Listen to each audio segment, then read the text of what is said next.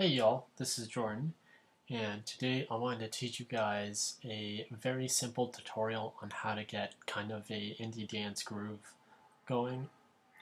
This kind of deals with a little bit of phasing from the echo, a bit of phasing from the alligator, and some peak removal techniques, but if you can grab a easy Rex loop, and I'll play this for you in a minute of how the loop sounds, I'll show you how to create something out of this, like a new drum loop out of this, using this technique. So take a listen to the original drum loop.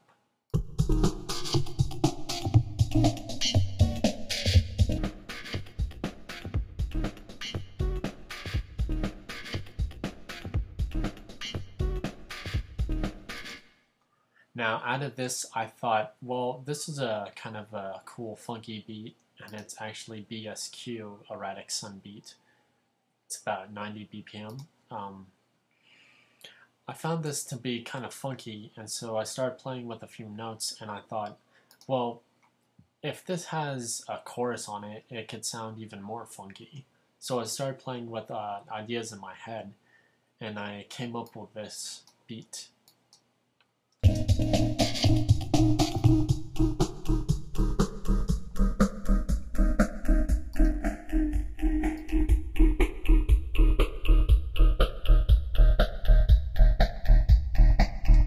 It's really powerful, even though it's only three to four notes, and there's so much you can do by just playing a few notes back and forth.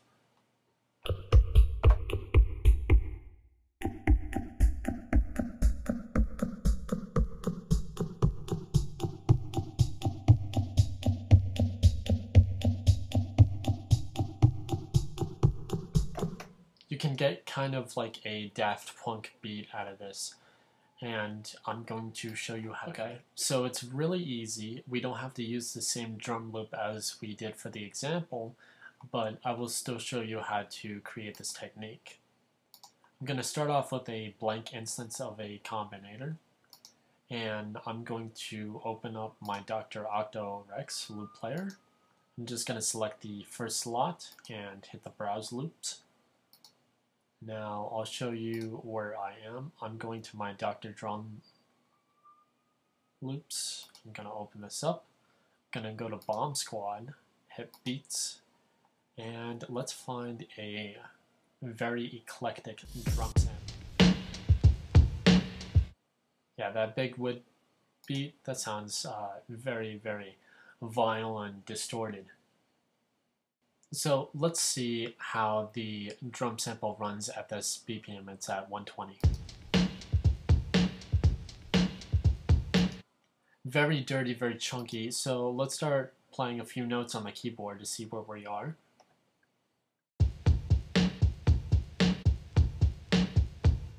So now that we have a kind of a funky loop in our heads, I'm going to attach an RV7000 advanced reverb, and I'm going to bring both of these knobs down to a low volume. So for my dry wet, that's at 19, and my decay is at 12. Again, we just want to compress this. So I'm going to attach a line 6 bass amp, turn on the compressor, and bring the threshold to about 67 to give it a more funky punch.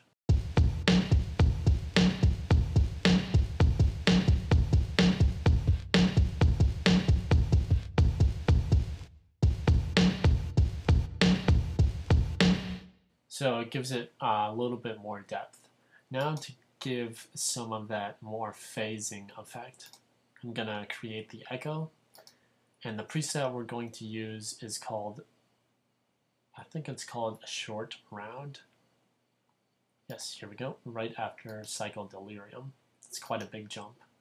I'm going to take my dry wet all the way to probably about 50%. And after this, I'm going to create alligator. This will kind of give it more of a organic type of phasing. So I'm in the patches preset bank and I'm going to choose my phaser, open gate. This will give it more depth into the phasing.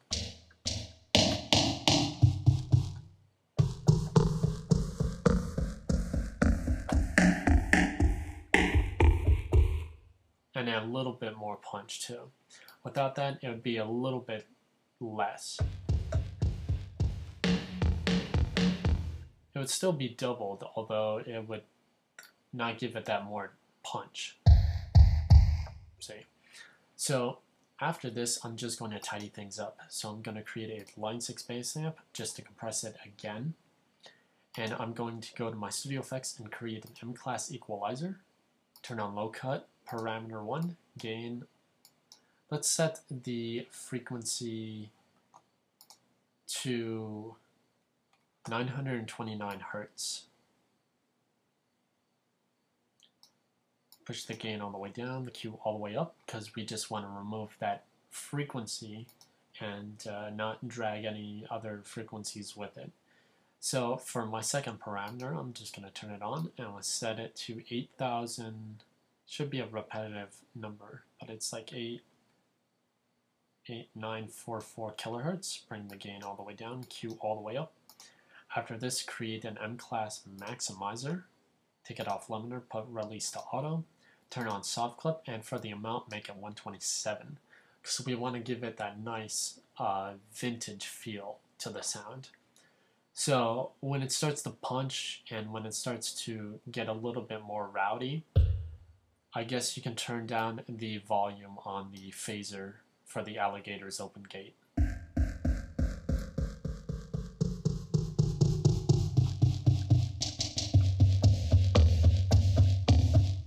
But I really, really like that punchiness, so I'll leave it in. But that's how you can kind of create more of an indie dance type of rhythm. And you can do this with any loop. That's the great thing about Reason. So check you guys out tomorrow for a growl tutorial. Stay tuned.